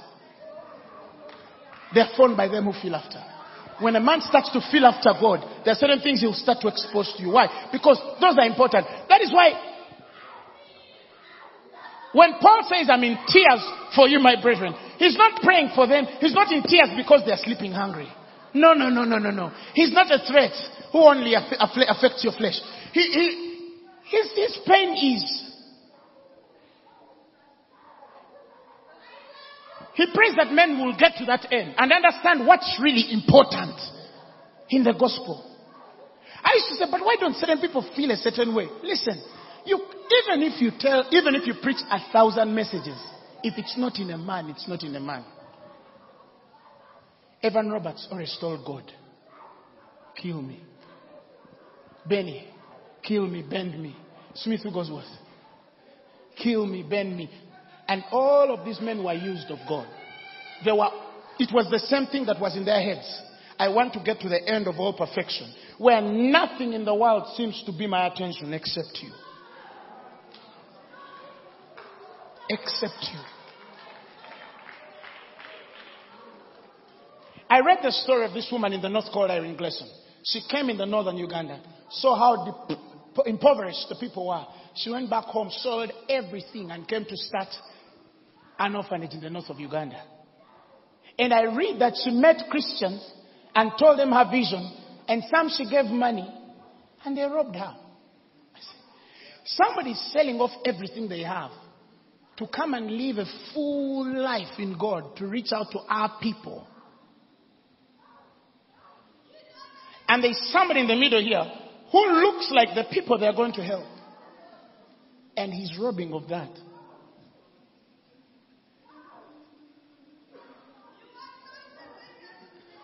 The Bible calls it the lust of this world. The lust of the things of this world. Because the Bible says the lust is for the things of this world. And how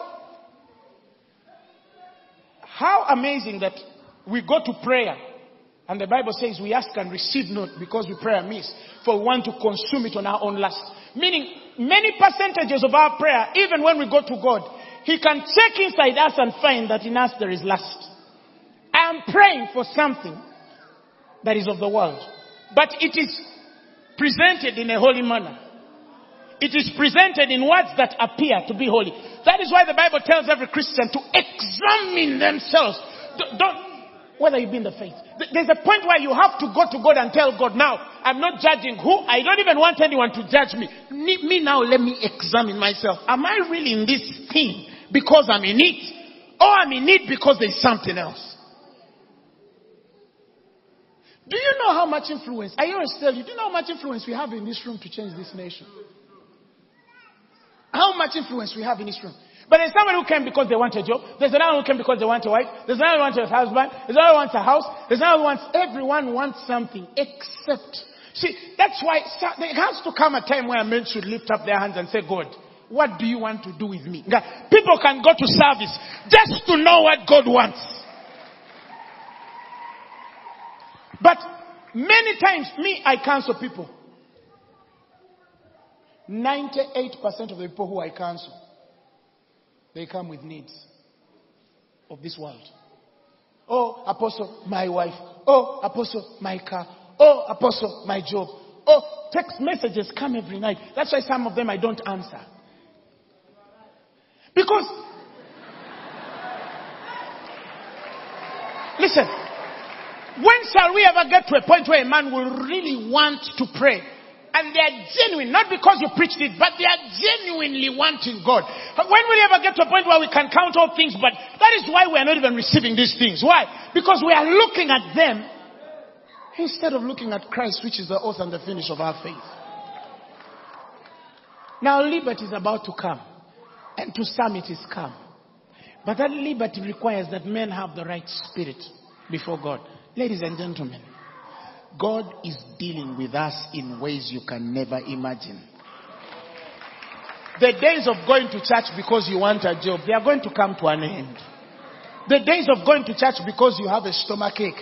That means if you did not have a stomach ache, you would not be in Phaneroo today. Bakugambia, there is a guy who prays for sick people. And then you came. I pray to God that your eyes will open way deeper. Because even healing is a perfection. The word of God goes beyond healing. Are you hearing me? That we'll get to the point where, yes, He opens our eyes to see the wonderful things in the Word. But even deeper than that, He also launches us deeper past those things to see more in Him. Let me tell you, there's a place, I told people, there's a place in the Bible where the Bible says the elements melt. The kingdom of God has elements, I told you. But even there's a place where all these elements melt. And sometimes all that you remain with in this world is that you walked circumspect to truth and your purpose on earth. Look at the man's order of things. Doctrine, not cars. Manner of life, not cars. Purpose, not houses. Are you seeing where I'm coming from? Faith, not husband. Are you seeing what I'm saying? Persecution, love, patience. There is nothing of this world. Nothing. Somebody one time told me, some people are too heavenly minded to be of earthly good. There is no such thing, child of God. You cannot be too heavenly minded and then you don't do good on earth. That is just an inexcusable explanation of men which do not understand what it means to really have a heavenly mind. The church, for me all my life, I've not seen men who are too heavenly minded to be of earthly good. I've seen men who are too earthly minded to be of heavenly good. But we are also thinking that those men exist. It's very easy to borrow a line because you had a mother man say it. But those days also have to come to an end, and men should have a place of reckoning. Say what is revealed to you. Don't just say because you're saying. And in that instance, he's abusing a man who is praying longer. Do you know what prayer does? Do you know that prayer is an instruction to pray always in the Holy Ghost? Always in the Holy Ghost. Prayer is not, that's why I'm not interested in just a bunch of intercessors for Phaneroo. No, everybody must be an intercessor. Because intercession is a vocation for every believer. It's not for a few special people who can pray longer, who have a deep voice. No. Are you hearing me? I remember when we were in university, we used to go to the mountain to pray every night. And I used to have a problem and say, hey God, why don't some of these people make people feel the way we feel? You know? And I realized one thing, and I realized the difference between us and those men was, there was a point we considered to die. Let me tell you, saints. Let's die. Let's die. Let's die. When we really die, we will see God. We will be present to the Lord. I'm sorry if I've not addressed your job. I'm sorry if I've not addressed your marriage.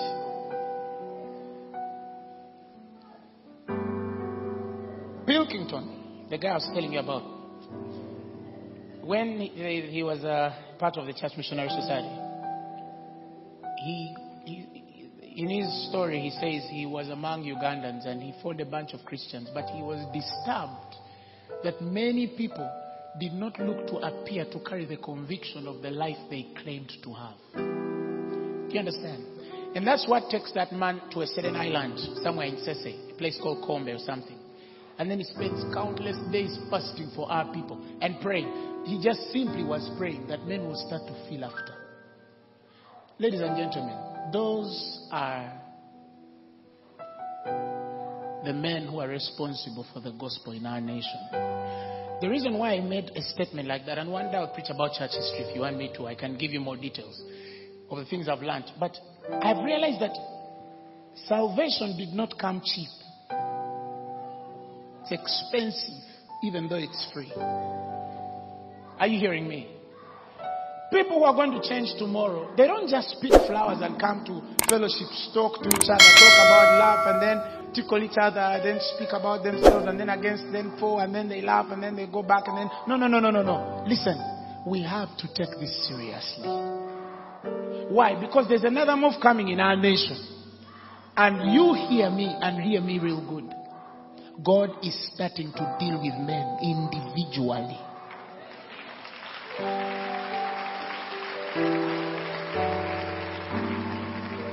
For us, our dream as Phaneroo is simple. Some people think, in fact, many people think that we put Phaneroo above Christ. No. Phaneroo is a vision for Christ.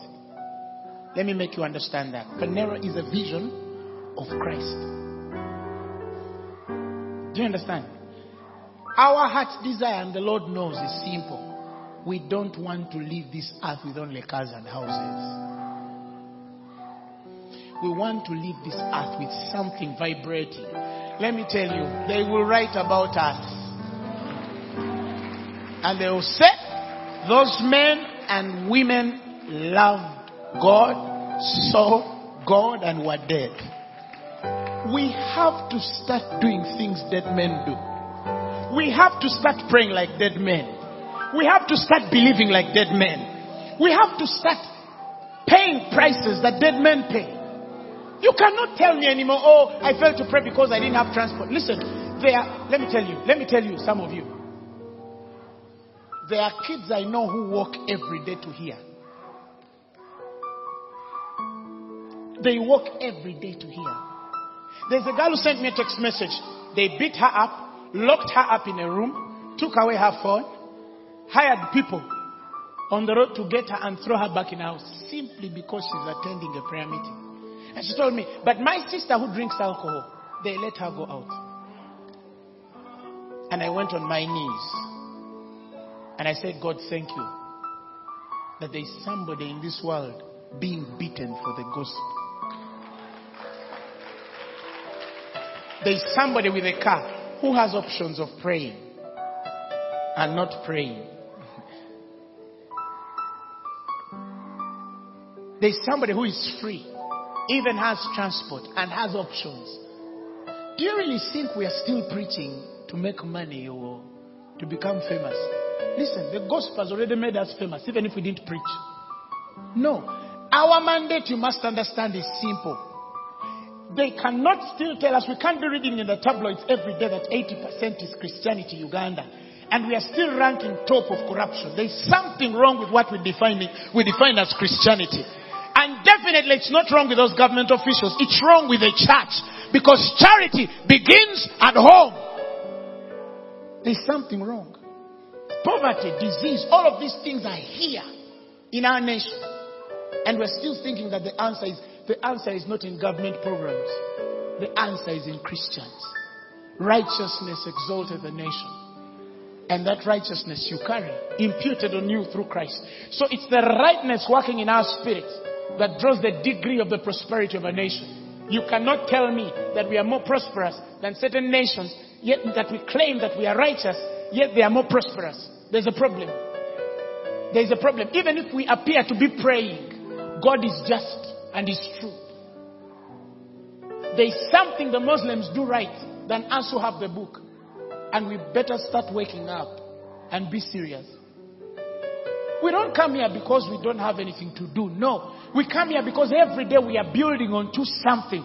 And we have a hope and a future one day that we will look back and say, man, with or without, we preached the gospel and the results have come. You must die. Raise your hand and speak to God. Ooh. I'm desperate for you. Talk to God.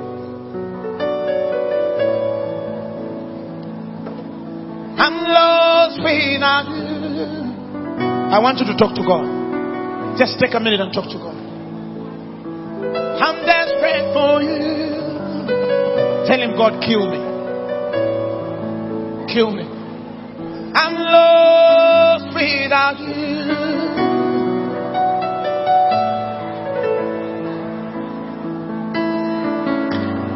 Doctrine, manner of life, purpose, faith, charity, patience, perseverance, persecutions, in afflictions, in all these things that God will teach you, that He will give you an identity, and that He will make you free to walk at liberty.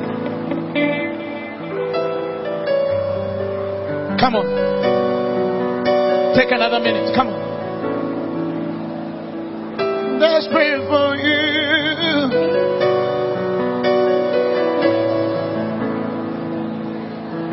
I'm lost without you.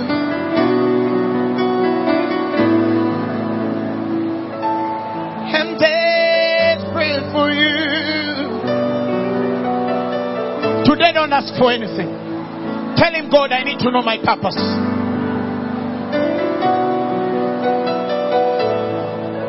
Why am I alive?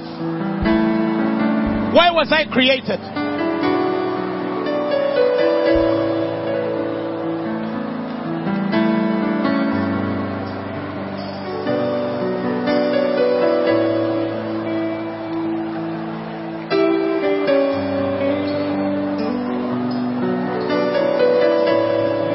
Why me, Lord?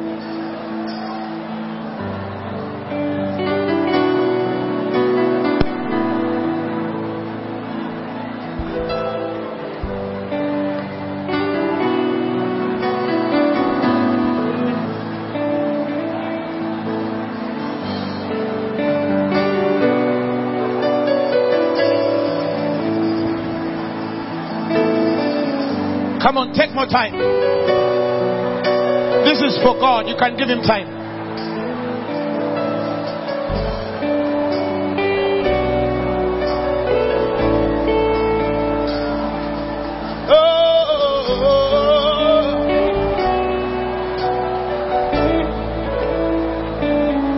I'm lost without you.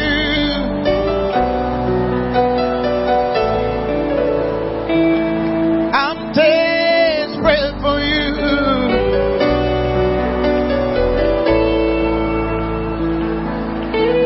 God, let us die. God, let us die. Father, let us die. God, we must die. We must die. We must die. Tell God, kill me, bend me, break me, take me to the end of all perfection and lead me to thine word.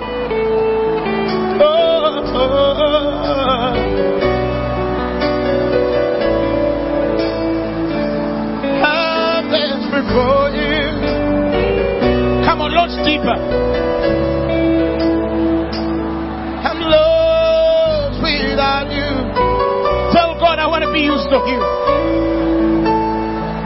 I want to go to the finality of things, the completion of things that make me a man or a woman of God. I want to serve you.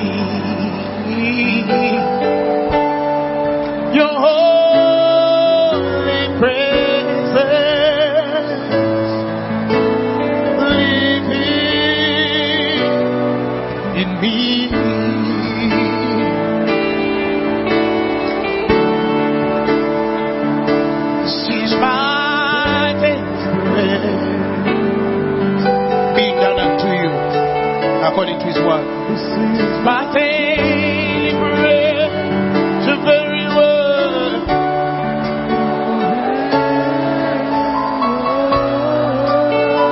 Spoken to me, Jesus. Oh. Tell him I'm desperate.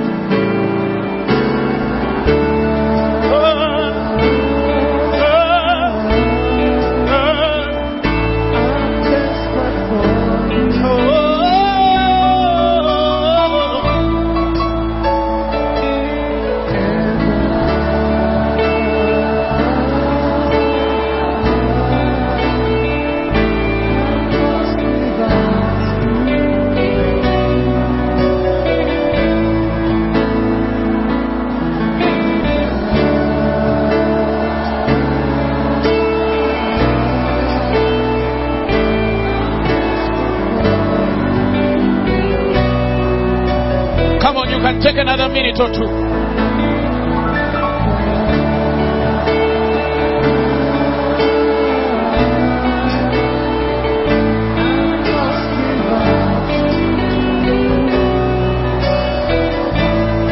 Father Lord, kill us. Kill us. Kill us. Bend us. Break us.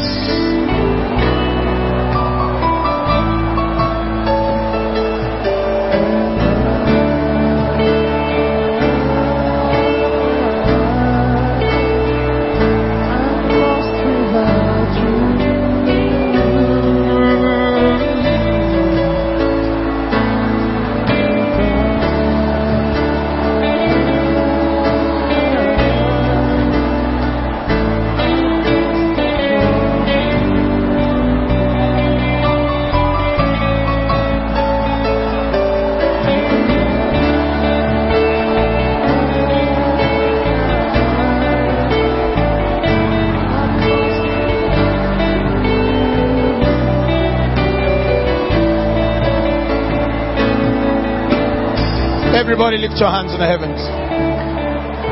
This is my honest and heartfelt prayer to God. God help us. God help us. God help us. Help us. In Jesus' mighty name. Amen. If you're here and you've never given your life to Christ, put up your hand and say, I want to receive Jesus as my Lord and Savior.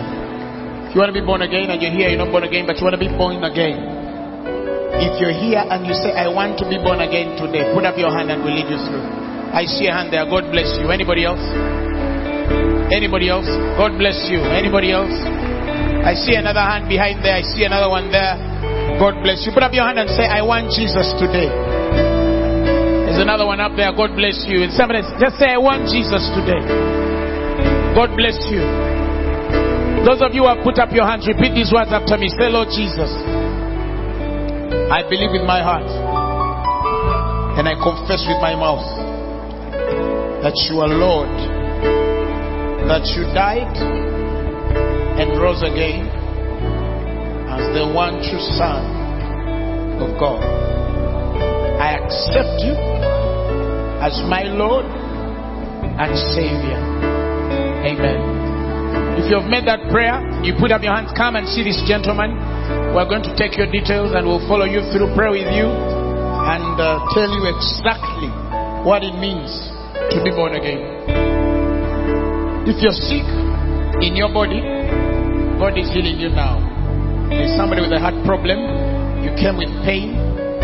The lower side of your here. It's a heart issue. God is healing you now. In the name of Jesus Christ. Is somebody who's been having a throat infection? I want you to check yourself. God is healing you now. Your throat? Come. God is going to heal you now. God is healing the sick. If you're sick, just receive your healing now, regardless of the sickness. Regardless of the sickness. Raise your hands. I'm desperate for you. Thank you, Lord. I'm lost without you. If you're sick, God is healing you now. Receive your healing. Somebody, you came with a pain in your right hand. Your right hand, where are you? Come. Come. You have a pain in your right hand. Come. God is going to heal you now. Right hand. Thank you, Lord Jesus. Somebody, you have a pain in your nose. This part. It has been with the heat. Where are you? Somebody, you've been having a problem with your nose. Your right hand. Give me your hand. Power of the Holy Ghost. Somebody has a problem here with your nose. Where are you? You're the one? You're the one? Hand, come. Somebody has a problem with your nose. What's your problem? Your hand. Be healed. Be healed. Be healed.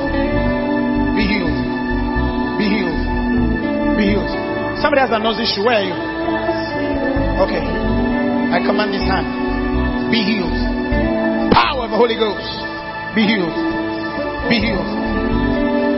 Be healed. Be healed. Be healed. Thank you, Lord. What's your problem? Throat. It's God. Give the Lord a mighty hand clap or praise somebody. Is it pain? Pain? Is it there? Right now in the name of Jesus. I command healing now. Now. Now. Now. There's somebody with a problem here. See here. Something is pricking. You're the one? Come. I speak healing right now. Be healed. Be healed. In Jesus' mighty name. Your right hand. Be healed. Be healed. Be healed. Be healed. Your nose. Be healed. Be healed. Be healed. Somebody has a pain in your jaw. Your right jaw.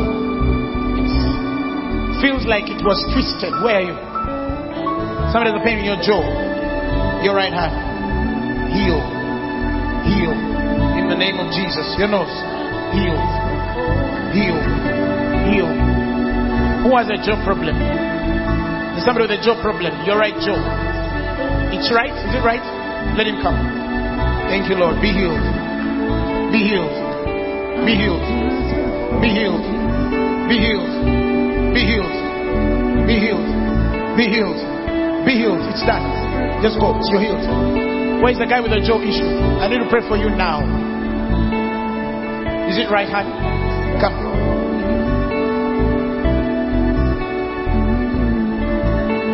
Are you still feeling pain? It's gone. Praise God. Somebody with a jaw issue. Your right jaw. Be healed. Be healed. Be healed. Be healed. Be healed. Be healed. Be healed. Power of the Holy Ghost. Thank you, Lord Jesus. There's somebody, you have an infection. You have an infection. Your nodes of your throat was some time ago were swollen. Come. Yes. Be healed. Be healed. Be healed. Joe, be healed. Be healed.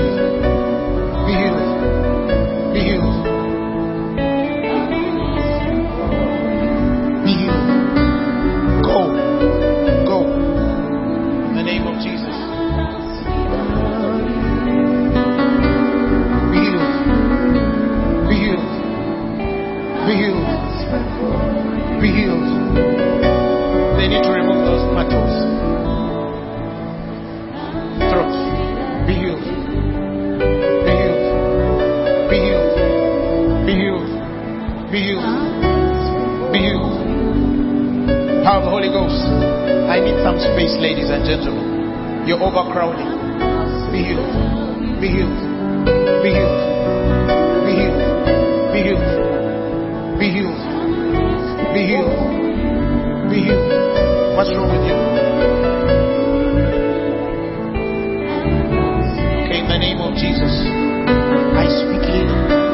I command these bones to get in line. God is healing you now. You crippling spirit, I command you to lose him. I command you to lose him. Start to walk. I command you to lose him. Walk. Be healed. Be healed. Be healed. Be healed. Be healed. Be healed in the name of Jesus. Be healed in the name of Jesus.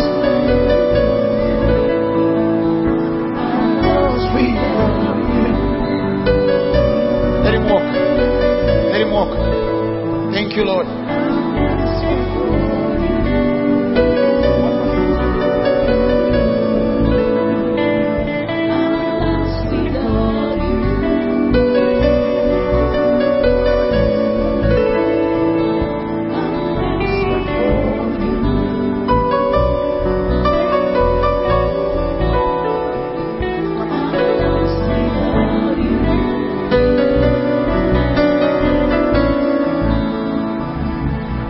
Somebody's walking without sticks. Thank you, Lord Jesus. Thank Thank you, Lord Jesus. Thank you, Lord Jesus. Thank you, Lord. Pastor Zach, follow us. You can go home, the rest of you.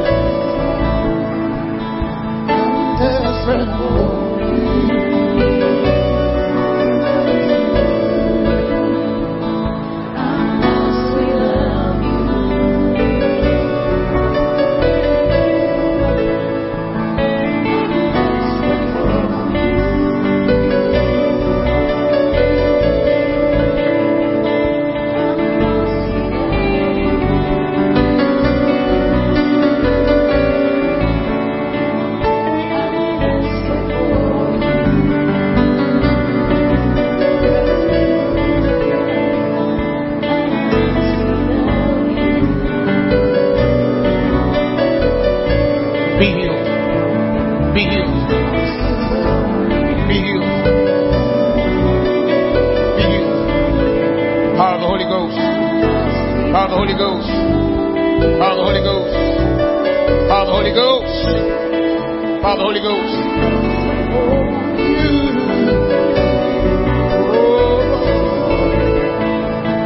I'm desperate for you. Power of the Holy Ghost. Thank you, Holy Spirit. I'm desperate for you. Receive it. I'm lost without you. I command healing for your knee. I speak healing. I command that joint to get in order now.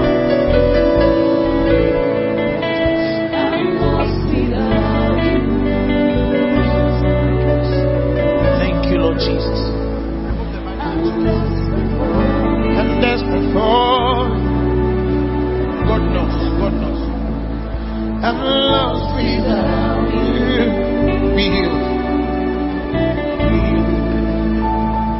I'm lost without you.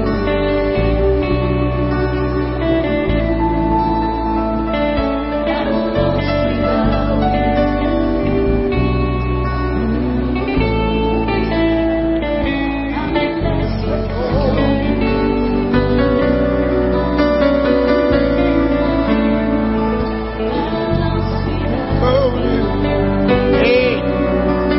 I forgot to announce. Did they announce that on Sunday we need 700 people or 8? Did they announce it? Please be there. Meet at 32. Yeah, it's about an hour's time. Where? Rugby grounds. Praise God. No more sticks for that young man. Thank you, Lord.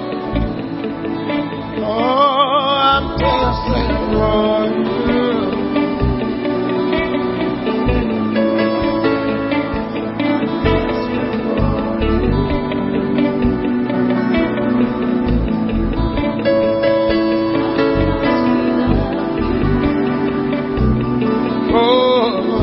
God knows, God knows, He knows. Be healed. Be healed. God knows.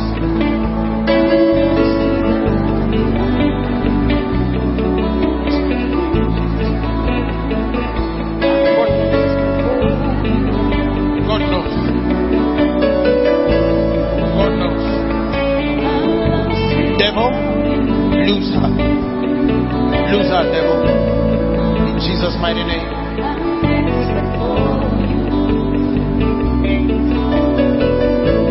Receive it. Power. Power. I'm desperate for you. Oh. Power. Flows me out of you. Oh.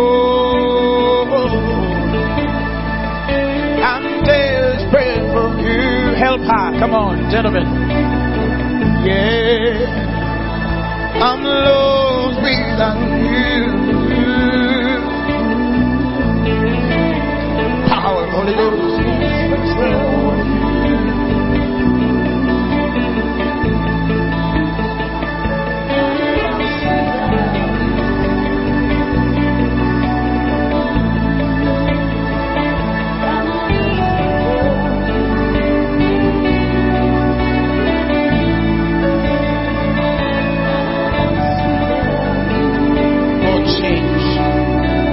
part of her life.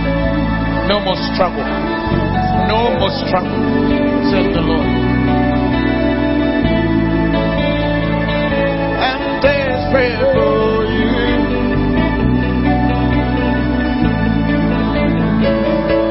I'm lost without you.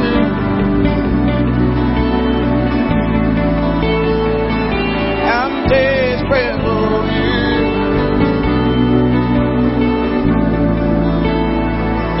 I'm lost without you.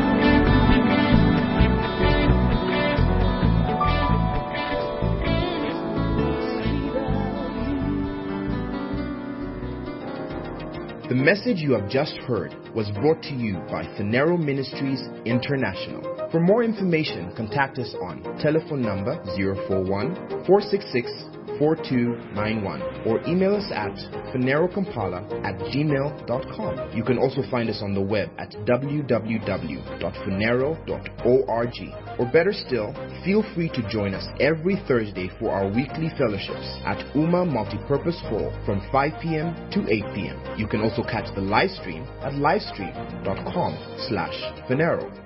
Phaneroo, make manifest.